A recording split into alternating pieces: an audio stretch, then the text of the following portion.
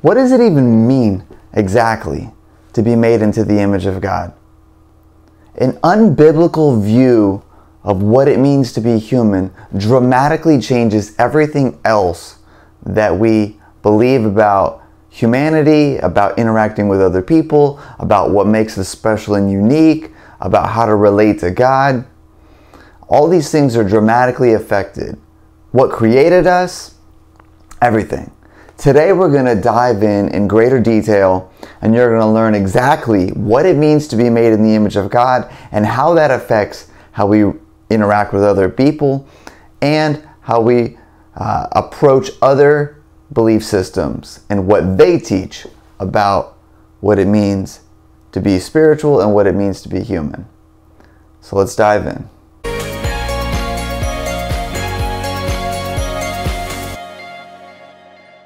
What's up, Empowered Christians? Glad to be back with you again.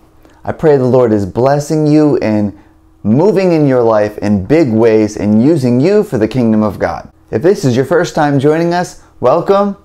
I'm so glad to have you with us. I'm Pastor Brian with Empowered Christian Ministries. And throughout this entire series, we're going through my book, The Empowered Christian Roadmap. And these videos are a companion that goes along the book with you.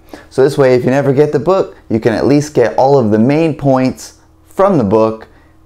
And if you do have the book and you're going through it, then you can also watch these as a supplement to remind you of the main points and to just make sure that you're really grasping everything. And you have a quick resource that you can get online later.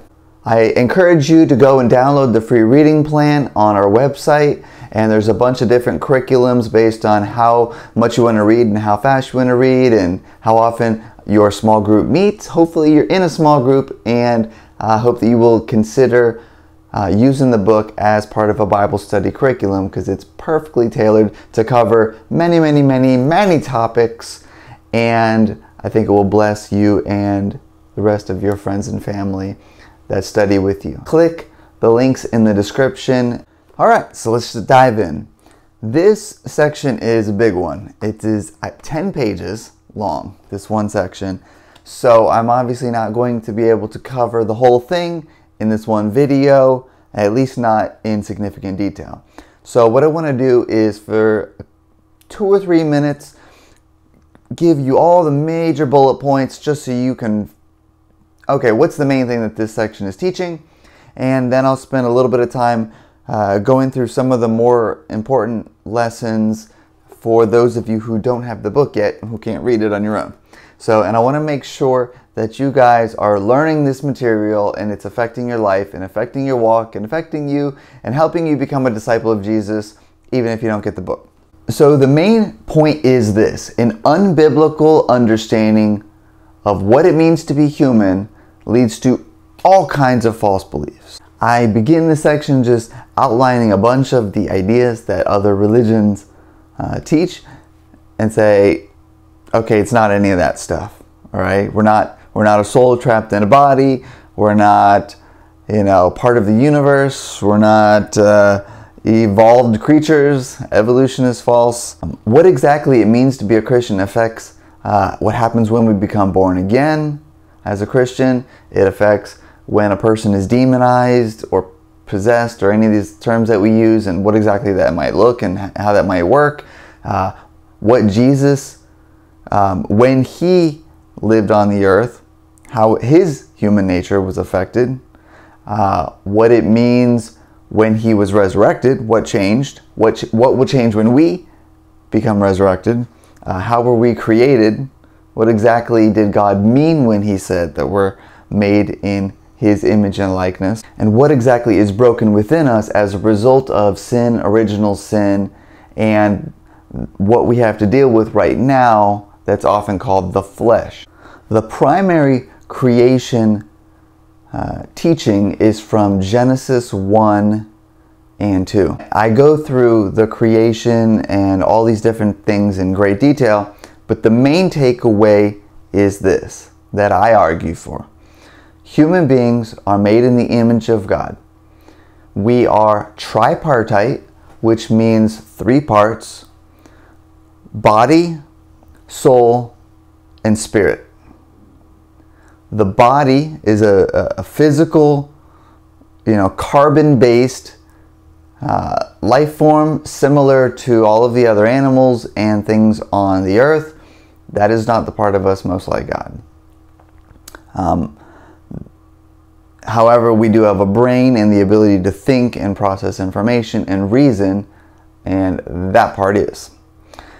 The soul is the seat of our identity. It is who we are. We don't have a soul. We are a soul. Okay? We are a soul. A soul is us. It is our identity. It is our mind, our will, our emotions, our memories, our desires. It is the essence of who we are. And then lastly is the spirit. The spirit is the part of us that gives us our conscience, which is essentially the law of God imprinted upon our hearts. It is the part of us that allows us to commune with spiritual beings and with God directly. How we can have a spiritual connection and relationship is because we have a spirit. That's how we can connect with spiritual beings like angels or demons, as well as to God. The soul and the spirit are inseparable. They're connected. If you don't have a soul unless you also have a spirit, because the spirit is the part of us that gives life. But they are distinct. Just as when we looked at the Holy Trinity, and they are distinct but not separate, the soul and the spirit are distinct but not separate. If you cease to have life, if you cease to have a spirit, then you cease to essentially have a soul. However, the spirit and soul can live on without the body, which is what exactly happens when our body dies and our spirit and soul goes to be with the Lord, for those of us who belong to the Lord. And now that we know that, what it means to be made in the image of God is that we have a separate identity, a soul. We are a soul. We have a unique identity. We have a mind, will, and emotions, and reason, and a spirit. And the part of us most like God is our spiritual nature. John 4:24 says that Jesus said God is spirit, right? And so the part of us most like God is the spiritual part of us. Because human beings are made in the image of God, we have intrinsic value. We have value that is internal. It's just a part of, we have worth just because. This means it doesn't matter. Race doesn't matter. Nationality doesn't matter. Ethnicity doesn't matter. Sex or gender doesn't matter. Level of intelligence or physical ability or disability, none of these things matter as far as the amount of value we have. Just for being a human, we have value because being a human, we're created in the image of God. And that truth should affect everything else. It should affect how you treat other people. It should affect how you see other people. It should affect how you vote when it comes to things like abortion. Right? That is a child made in the image of God in someone's womb. And it is still a soul and a spirit, even if the body is not yet fully formed. Okay, so now let's dive into this a little bit more deeply. So the first, we understand creation from Genesis 1. And there's a bunch of different views on this, and I'm not going to get completely into it. I give you my perspective in the book, and it is basically this. Genesis 1:1 says God created the heavens and the earth. I understand this to mean the entire universe. This happens at an undisclosed time. I'm perfectly fine with that being 13.7 billion years ago. After Genesis 1:1, the camera zooms in from the vantage point of the surface of the earth, and verses 2 through 31 describe different events happening from the surface of the earth. Some interpret these as literal 24-hour days. These progressive stages of creation, called yams, often translated days. Some interpret these as literal 24-hour periods, some as long but finite periods of time. I'm fine with either way. I tend to lean towards the latter, but both are fine and biblical. The primary verse text is Genesis 1:26 and 27, where it says, "Then God said, let us make man in our image, after our likeness, to rule over the fish of the sea and the birds of the air, over the livestock, and over all the earth itself, and every creature that crawls upon it." So God created man in his own image. In the image of God he created him. Male and female he created them. In the following chapter, we see a summary and a greater detail of the thing that was described in Genesis 1. So I've heard people say that this is two separate creation accounts. It's completely false. In Genesis 2:4, it says, "This is the account of the heavens and the earth when they were created in the day that the Lord God made them." Right? So this is just retelling in greater detail the same thing we just read from Genesis 1:26 and 27. This is telling us how God did it when he did it then. Continuing on, verse 7, "Then the Lord God formed man from the dust of the ground and breathed the breath of life into his nostrils, and the man became a living being." Then I jump down to verse 21, right before he makes Eve. "So the Lord God caused the man to fall into a deep sleep, and while he slept, he took one of the man's ribs and closed up the area with flesh. And from the rib that the Lord God had taken from the man, he made a woman and brought her to him. And the man said, 'This is now bone of my bones and flesh of my flesh. She shall be called woman, for out of man she was taken. For this reason, a man will leave his father and mother and be united to his wife, and they will become one flesh.'" So did God only make man in his image and then he just made woman from man? No. When God says in Genesis 1:26 and 27 that he made them, he made man in his own image, in the image of God he created him, male and female he created them.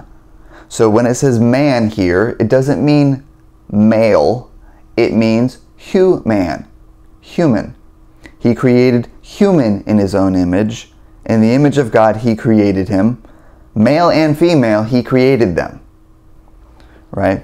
So if you encounter cults and stuff who say that only man is created in the image of God and women aren't, that would be completely unbiblical and false, and completely reject that nonsense. So how exactly are we made in God's image?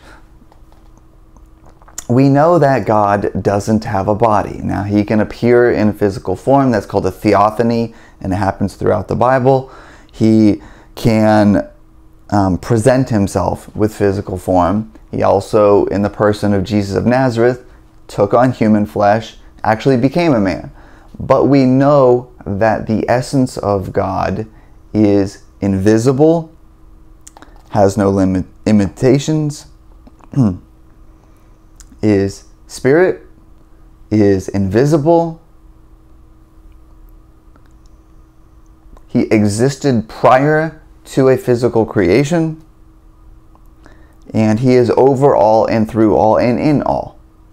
So God transcends physical appearance. We know that the body is not the way that we're made in the image of God. You don't have a soul, you are a soul. The word soul comes from the Hebrew word nephesh, and it's used multiple times in Genesis 1. There are animals who essentially are soulish animals, right? We can compare when we look at a dog, for instance, and see the difference between a dog and a cockroach, right? One has emotion and desire and feeling and empathy. They can form relationships. They're much more complex.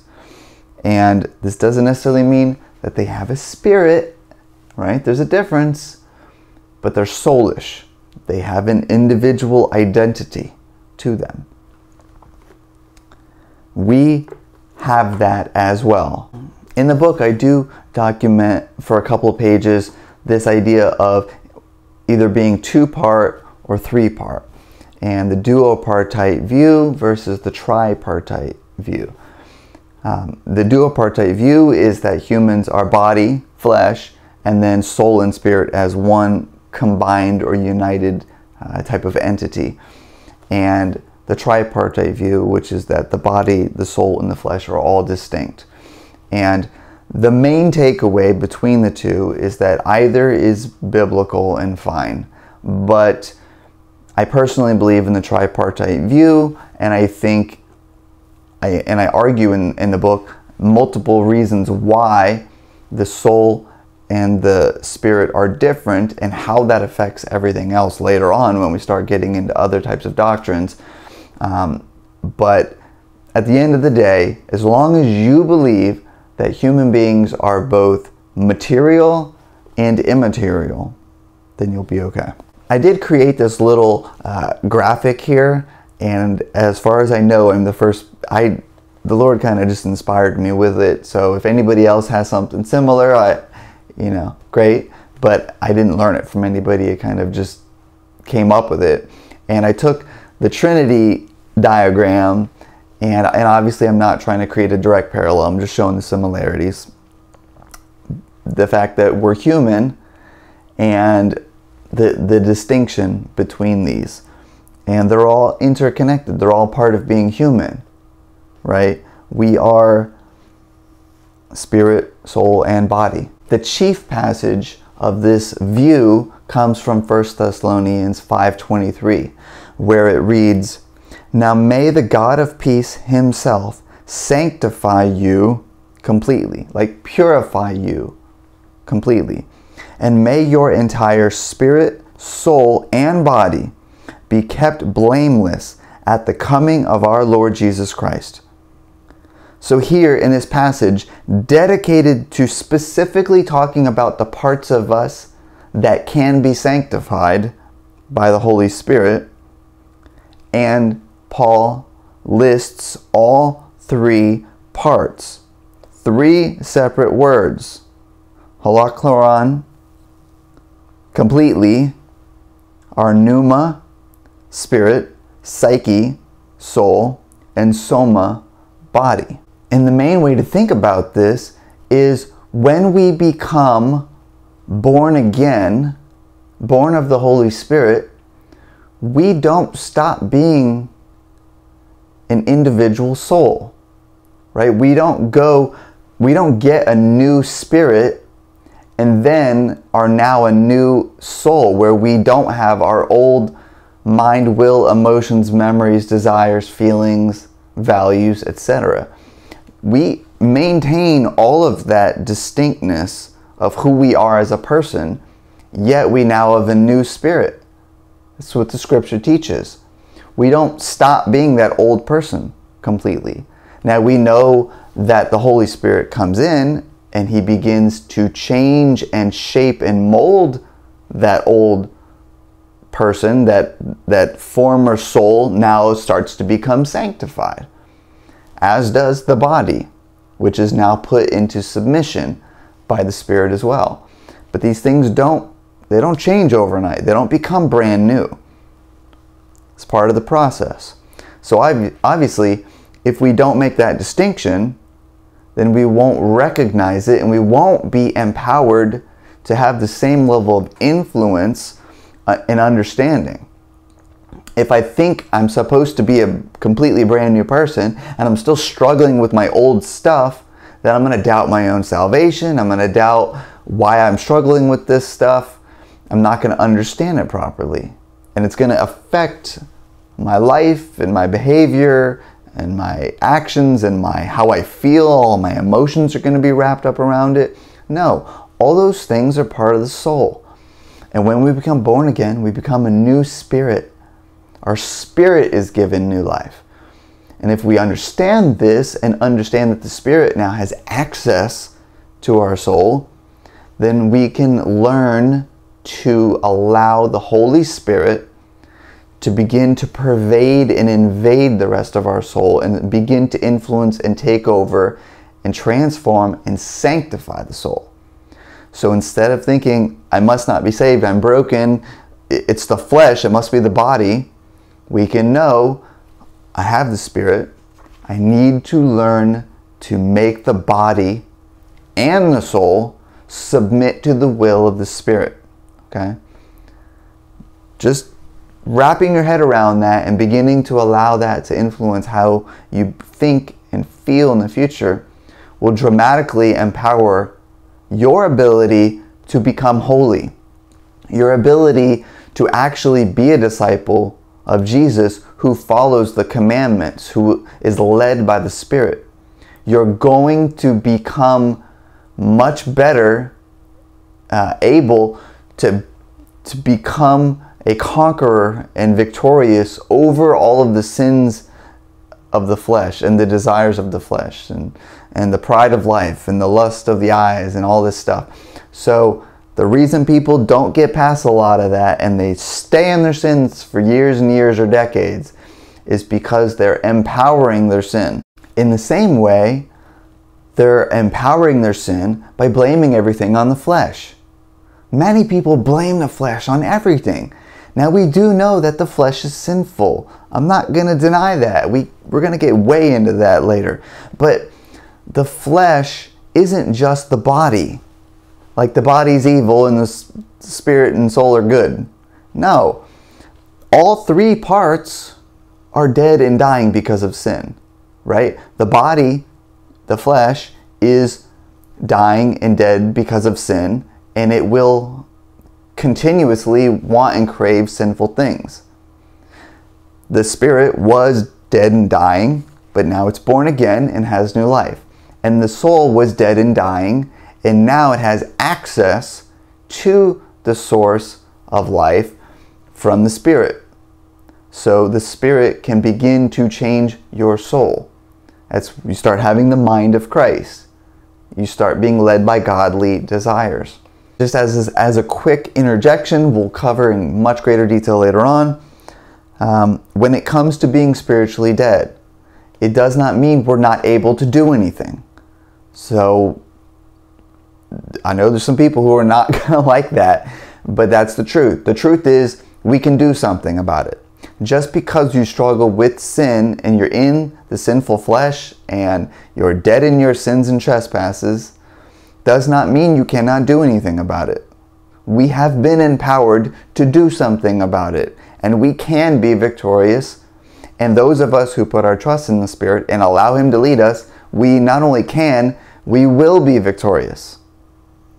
Change how you think and it will affect how you feel, and how you feel will change how you behave, and how you behave will affect who you become.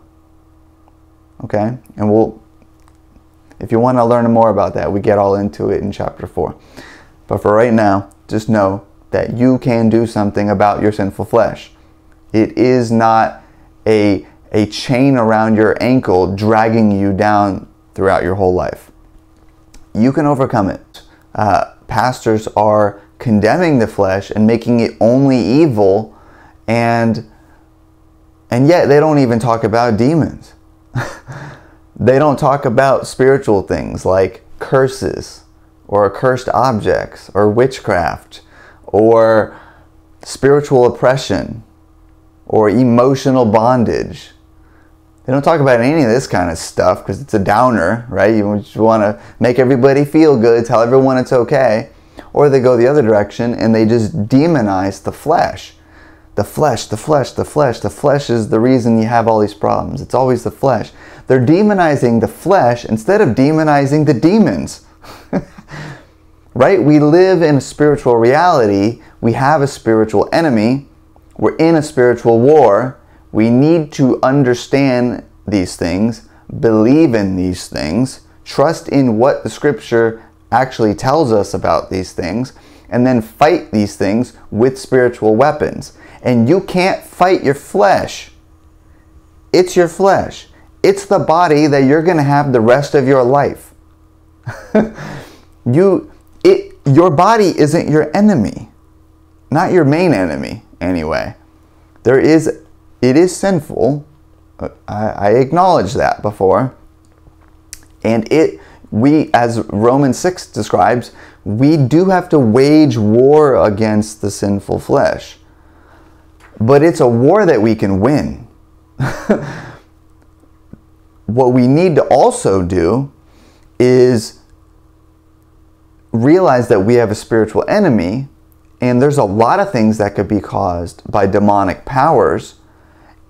A lot of, besetting sins that we just have not been able to get past, addictions, all kinds of stuff, and emotional problems and sinful vices, and we're blaming it, we're calling it the flesh, and saying, it's the flesh, that's why I can't get past it. And I'll always have the flesh, therefore I'll always have this problem. That is disempowering people to keep themselves stuck in that problem. So you have to know the flesh, the things we're waging war against in the flesh. And again, we're going to get way more into this later. I want to plant this seed in you guys now. You don't have to keep all of that sin in your life. You have the Holy Spirit in you, and He is empowering you to overcome all this stuff. The things that you wage war in the flesh are like lust.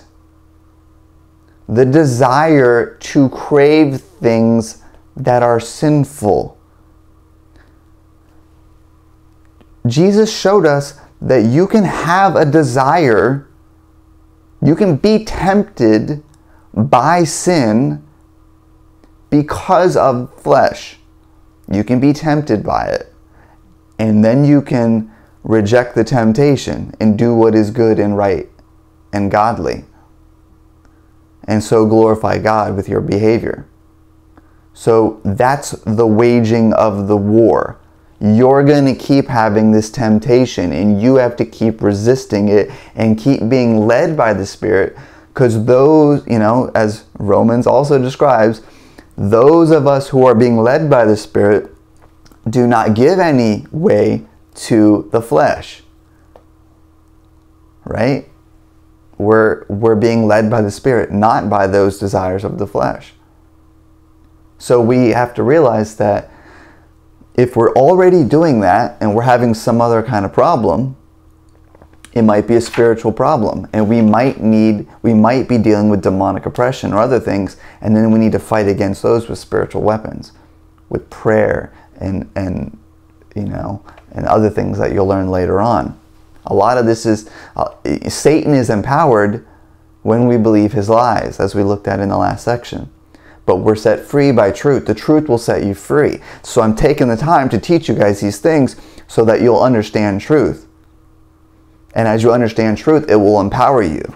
If you keep empowering these disempowering beliefs, if you keep trusting in those things, you'll keep staying in bondage to them. But you can overcome them. And it begins with just believing the truth. So, receive it. So, one last quick note is we do have to learn to make the body submit to the will of the Spirit. And so as we're doing that, we need to also stop looking at the body as the enemy. The body is just a tool. It's the vessel we're encased in. The flesh, in one sense, is good. Jesus came in the flesh. He wouldn't have if flesh was evil. We wouldn't be resurrected and get bodies again later if flesh was evil. We will have a new earth one day and new bodies one day. Flesh was part of the good creation that God said in Genesis 1, it is good. It is very good. So the flesh is good. We need to value our body. We need to steward it well. We need to take care of it. You need to take care of your health. You need to take care of your mind and your emotions and all of that stuff. You need to steward it well for the glory of God. So don't neglect your body thinking it doesn't matter and all I have to do is worry about my spirit and my soul. The body needs to be put in submission, and it needs to be used for God's glory. God has given you gifts and talents and abilities, natural abilities that He's given you uniquely so that you can use those things to glorify Him. Those are parts of your body. If He gave you great intelligence, that's part of your body. Value it. If He gave you musical talent or athletic talent or whatever, use it. Value it. Esteem it. See that as a gift from God and take care of it and steward the whole thing. Don't, stay in good physical shape and then work 100 hours a week and stress yourself out and not take care of your body that way. Make sure you're getting sleep. Make sure you're taking care of your body. Don't, get addicted to alcohol or cigarettes or any of these other kind of unhealthy, or drugs or any of these other kind of unhealthy things, because then you're abusing the very thing that Scripture tells us is the temple of the Holy Spirit. So take care of your body. Don't see it as your enemy. See it as something that has the potential to lead you into sin, but also has the potential to be used for great glory for the Lord. And use it that way. That is what it means when Scripture tells us that we are a living sacrifice. So every day when you kill the sinful part of your flesh and then you use the rest of you, all of you, to glorify the Lord, you are becoming and being a living sacrifice to the Lord, which is more glorious than a temporary sacrifice. So the last section is the Spirit. And this is, like I said before, is the most important part of us. It's the part of us that everything else has to rely on, right? We need our spiritual nature. It's the part of us most like God. And it's the part of us that is born again. And that happens first. So it's the part of us that has to guide everything else. And even prior to being born again, the Spirit part of us is where God's law is impressed upon us. It's where the human conscience is, right? And Romans 1 describes how every person, even unsaved people who do not know God or love truth, all have a conscience. And the conscience is the law of God imprinted upon the heart of every single human. Now, it's not perfect access to God because it has also been corrupted by sin. But it's there. It's there. And we have the ability to be led by that conscience or to allow our own wicked desires to sear the conscience. And so, but everyone has a conscience, and that is part of our spiritual nature, right? You can't put it in a measuring cup and measure it. A conscience is a spiritual thing, and it's not our own. It comes from God. That's why it convicts us of our sin, right? The conscience is part of the spiritual part of us that God gave every human being, so that none of us has an excuse. And on Judgment Day, our consciences will convict us or exonerate us. So every human being has that, even those who are dead in their sins. Okay? So you can appeal to the conscience of unsaved people and try to teach them about their sin, and hoping that the Holy Spirit will assist in that process and convict them of their sins and draw them to repentance and to trusting in Jesus for eternal life.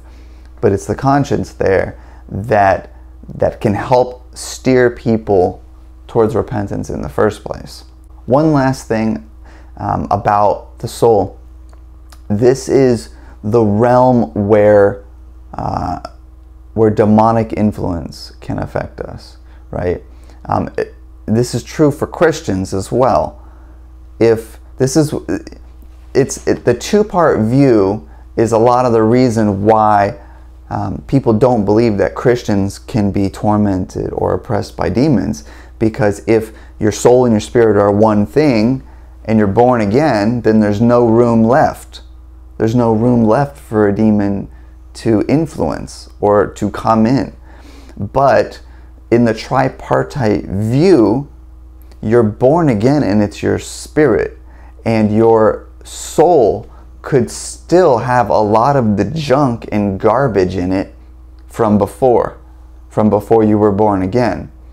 And it could have lots of bad habits and addictions and all kinds of things. We're going to get into that later. I have an entire chapter 3 that talks all about the junk that could come in and what to do about it.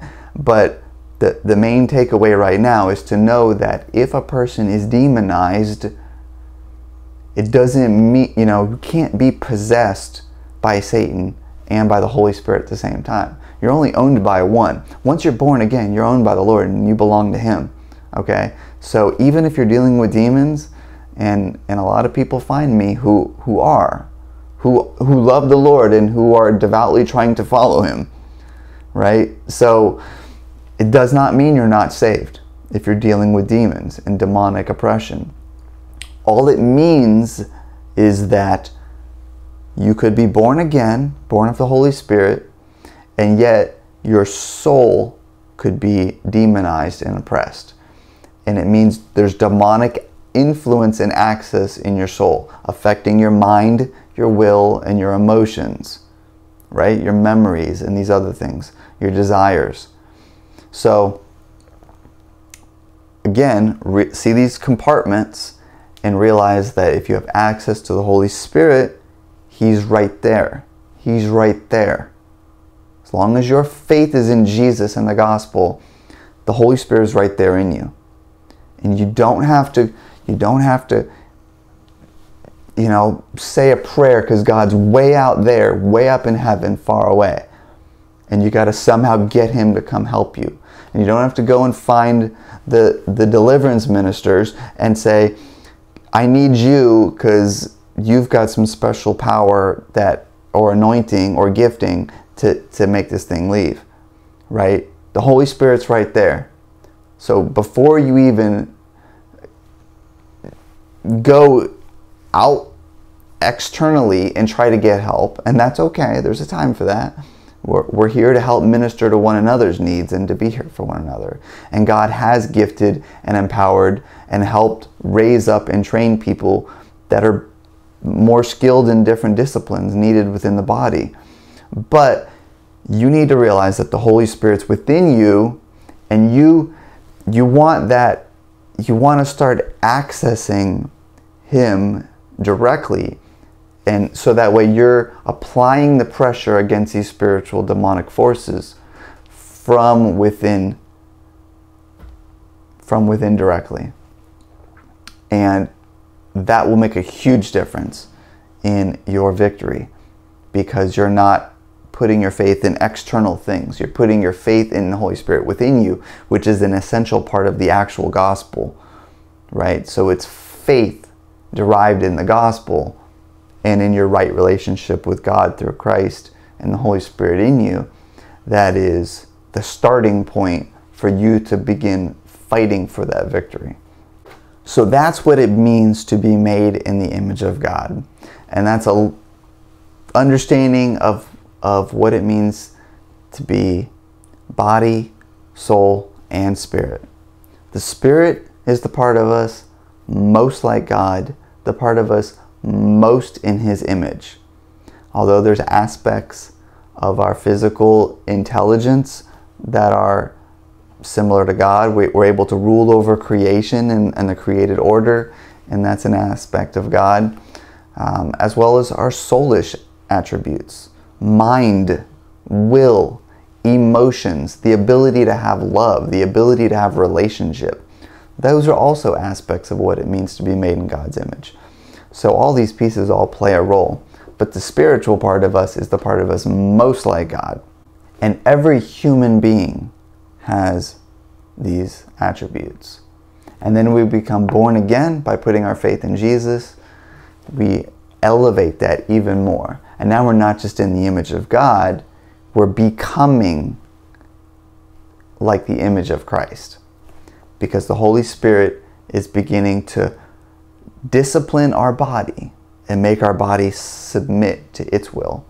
And the Holy Spirit is sanctifying the rest of our soul and giving us the mind of Christ and the will and the desires, and pushing us in a direction of wanting to be like Jesus in every other sphere and area of our life as well.